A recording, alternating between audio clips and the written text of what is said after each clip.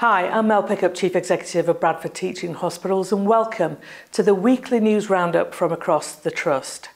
This week we will hear about the latest chapter in the Born in Bradford research story as it spreads its wings to new locations. We also find out how our pharmacy team is getting behind Plastic Free July by using paper bags to dispense our prescriptions. But first, I'm delighted to announce that we have a brand new MRI scanner coming into service over at St Luke's Hospital.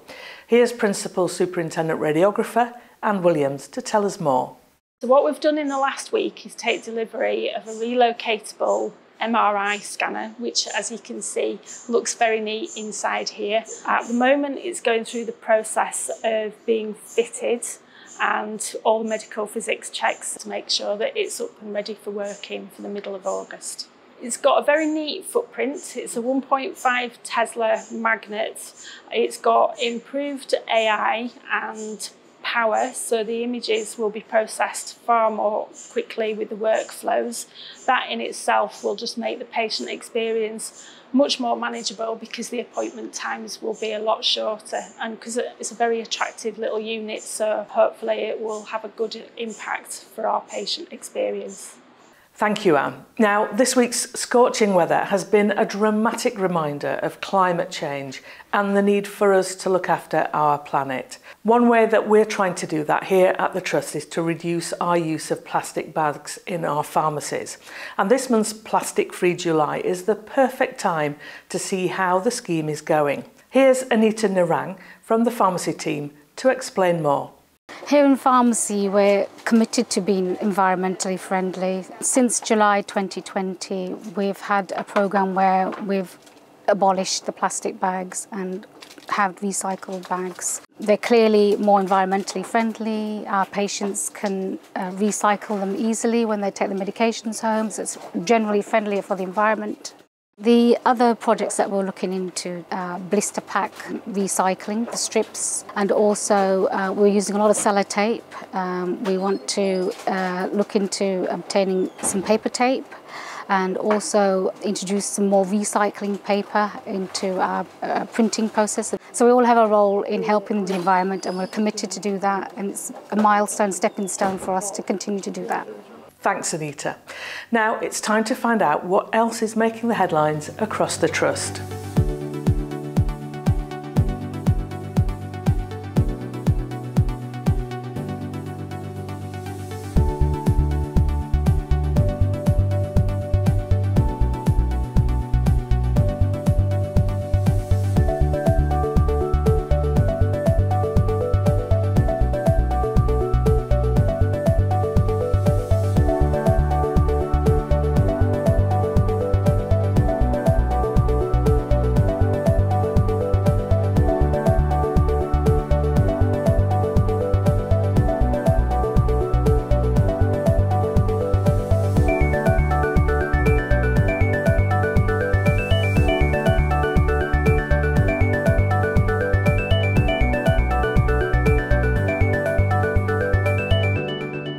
That's fantastic news, Karen. It's a huge accolade for both yourself and for the Trust. Finally, since its launch in 2007, Born in Bradford has followed the lives of more than 13,500 babies, and its findings have had local, national and worldwide impact. Now, this groundbreaking project is set to be rolled out in 3 further locations under the name Born and Bred In.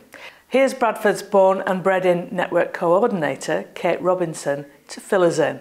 You'll probably be quite used to hearing about Bib for All at Bradford, because Bib for All has been running since 2019, and that's part of the Born in Bradford research. And it's a really important research initiative which aims to find out what influences the health and wellbeing of families.